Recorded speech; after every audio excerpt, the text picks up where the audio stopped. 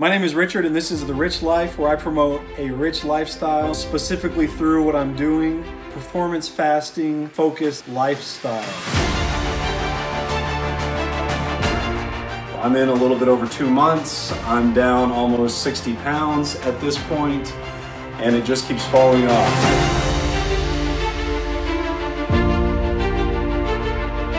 I feel like I just have to share it. I'm so excited about it.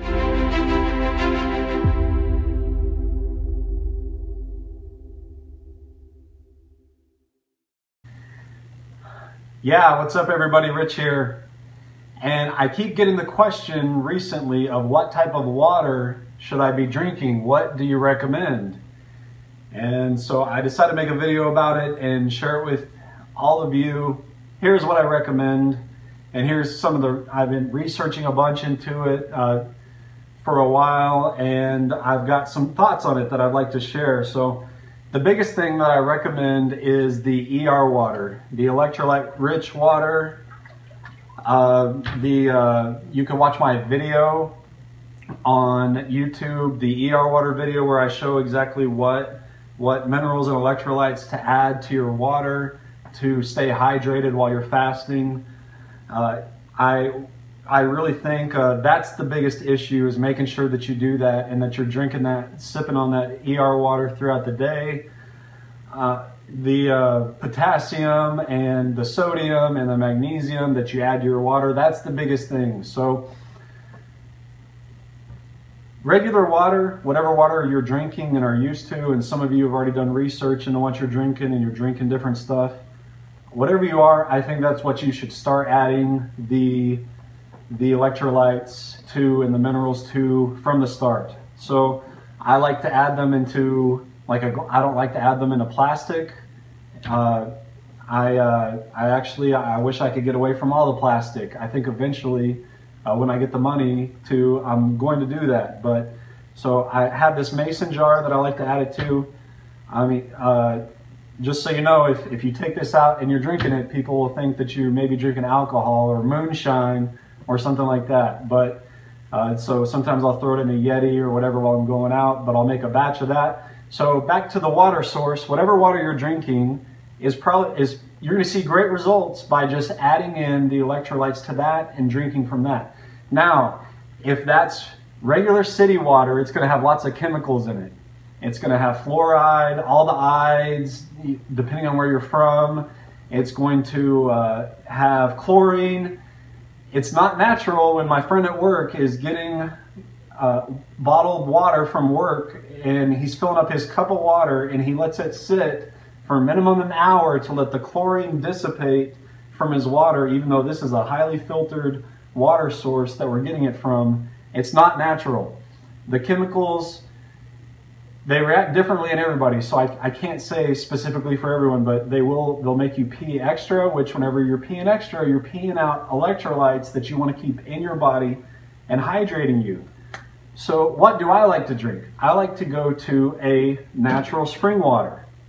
And I can get these 2.5 gallon spring waters very cheap, a lot of different brands from a lot of different places. But my main concern when I'm upping the quality of my water is I just don't want the chemicals in there, because I want to stay hydrated while I'm fasting. So I think that natural spring waters are a great option.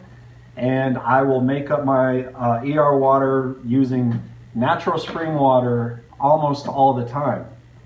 And so you can get it for very cheap. It doesn't cost that much. It won't really hurt your budget. I know a lot of you, if you're living a fasted lifestyle, you're saving hundreds of dollars a month anyways.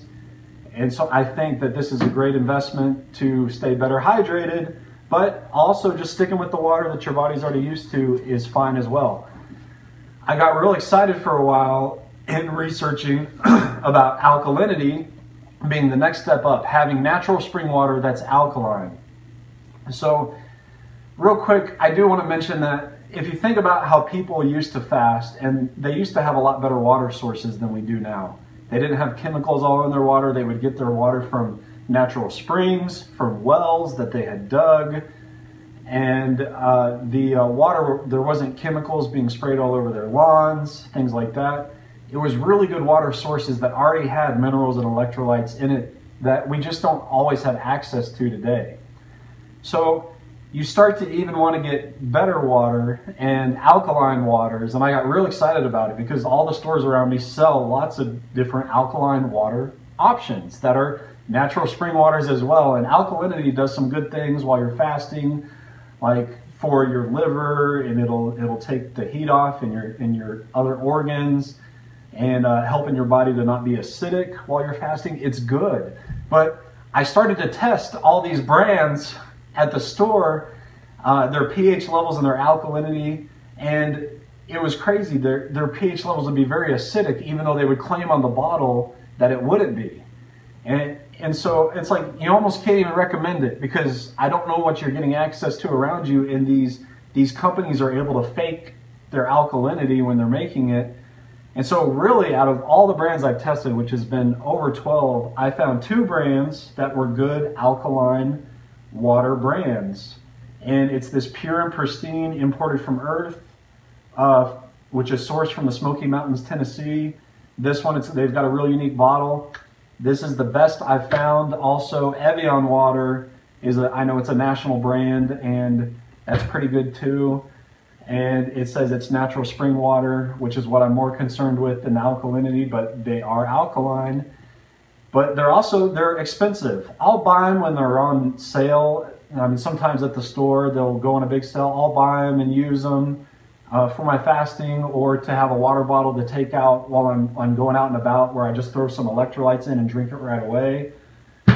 And they're a great option for that, but the main thing that I'm drinking is just natural spring water.